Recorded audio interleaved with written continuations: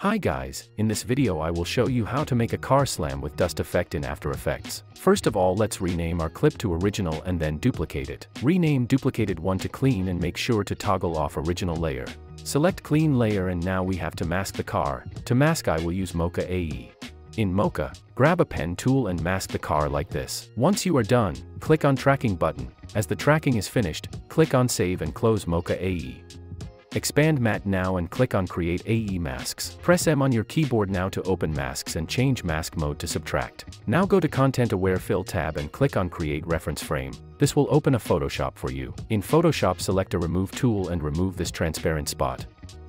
Once you are satisfied with the image, press Ctrl+S to save it and then close Photoshop. Under the Content Aware Fill tab copy my settings and then click on Generate Fill Layer. Let's wait until the analyzing is done and the car is removed from the background. Once the analyzing is done, scroll the video to check if everything is fine, and once you're satisfied with the results, let's duplicate the original layer and then make sure to move it above fill layer. Rename it to car only and toggle it on. Now we need an isolated car layer. To isolate the car, select the Roto Brush tool and double-click on car only layer. Roto brush the car as smooth as possible and once you are done, click on freeze button. As the freezing is done, go back to composition. Let's scroll to the moment where you want the effect to end and then press P on your keyboard and then click on position stopwatch icon. Now press R on your keyboard and click on rotation stopwatch icon. Press U now to open created keyframes and then scroll to the very beginning of car only layer. Let's rotate the car a bit and then move the car's position all the way up. Let's play back the video and check it. Seems fine to me. Select all keyframes now and press F9 on your keyboard to ease them. Then go to Graph Editor, right-click here and select Edit Speed Graph. Make a smooth curve like mine now and then let's check it again. That's way better. Now enable motion blur on car only layer and we are done with the first part. To make it look more cooler, we have to add a dust effect once the car slams on a ground. But before that, let me show you how to fix this weird car clip with no shadows. To fix it, duplicate your original clip and move it below car only and rename it to actual video. Toggle it on now and then scroll to the second keyframes of car only layer and cut the beginning of the actual video till those keyframes. And now shadows are back again and car looks way better and everything is natural. Let me show you before and after doing it. That's before. And that's after. Once we have that clean look of the video, we can add a dust effect too. Select your original clip and toggle it on, then make sure to solo it so we can see only that video.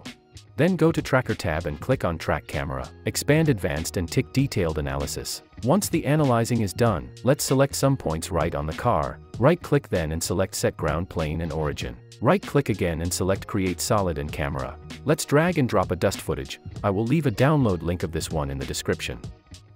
First of all, let's double-click on Anchor Point tool and I will move the anchor point the bottom of the dust footage. Now link dust layer to Track Solid and enable 3D on it. Press S on your keyboard and scale it until you are satisfied, then correct X, Y, and Z rotations and position it until it looks fine to you.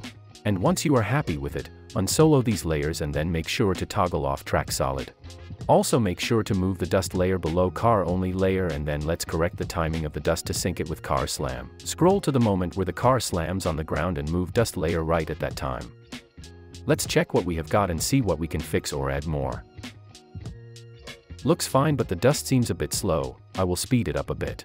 Right-click on dust layer, go to time and select time stretch. I will set stretch factor to 40 and let's check everything again.